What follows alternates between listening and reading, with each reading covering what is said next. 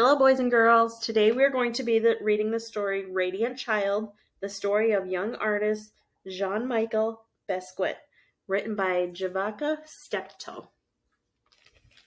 And this story is also a Caldecott Medal winner.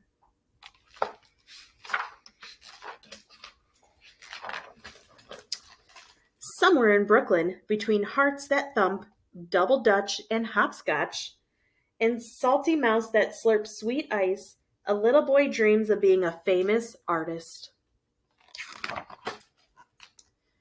In his house, you can tell a series, Artist Dwells.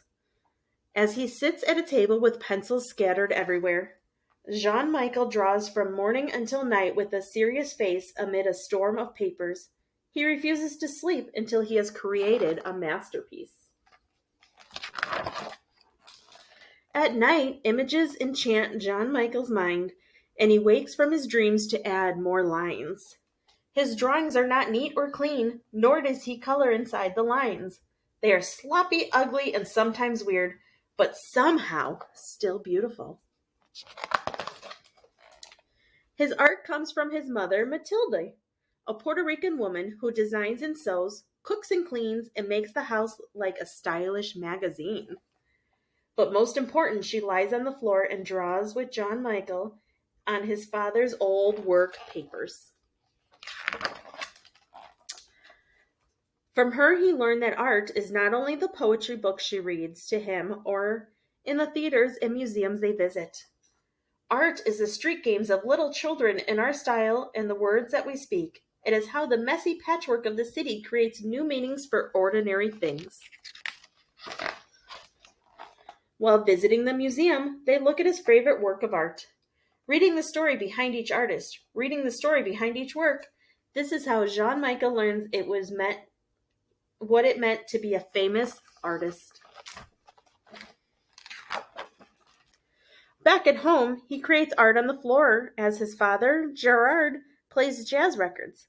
Mama Matilde cooks a roast corn polo and calls Jean-Michel mi amor. The energy and life of the city can be felt in each line of the drawings. As time goes by, Jean-Michel learns that art has a healing power. After a car accident, he is scared and confused. Matilde gives him a book to calm his fears. It is filled with pictures of bones, skulls, and other body parts. Jean-Michel draws from it until he knows it all by heart. He is no longer afraid. Back at home, Jean-Michel's body heals, but his heart breaks. His mother's mind is not well, and the family breaks. She no longer lies on the floor and draws with Jean-Michel, but sits by the window singing only to birds. Jean-Michel is confused and filled with a terrible blues when Matilde can no longer live at home. He tries drawing the terrible out of his blues, but things are not the same. As Jean-Michel grows older, he visits his mother when he can, always bringing his artwork to show, telling her that one day it will be in a museum, when I am a famous artist.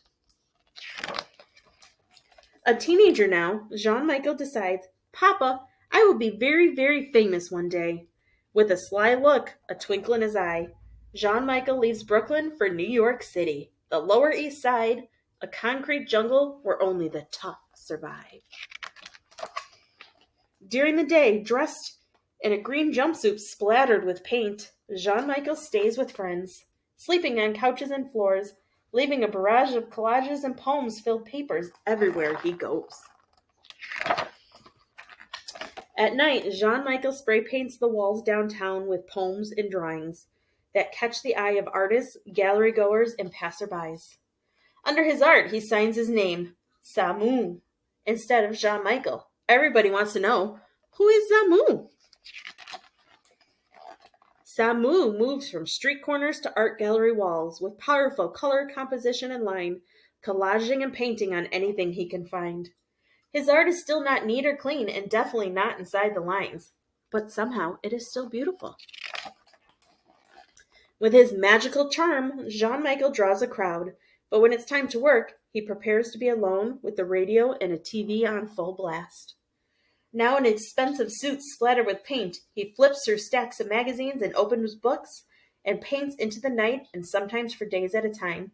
while sounds and images jump into his head. Jean-Michel, an artist among artists, never doubts one line, creating from a soundtrack that is all his own. People describe him as a radiant, wild, a genius child, but in his heart he is king, so he draws crowns for himself and others he admires. A grown man now, with the art world in his hands, Jean-Michel still visits his mother when he can. And at his most important shows, above the critics, fans, and artists he admires, the place of honor is his mother, a queen on a throne. He is now a famous artist. The end.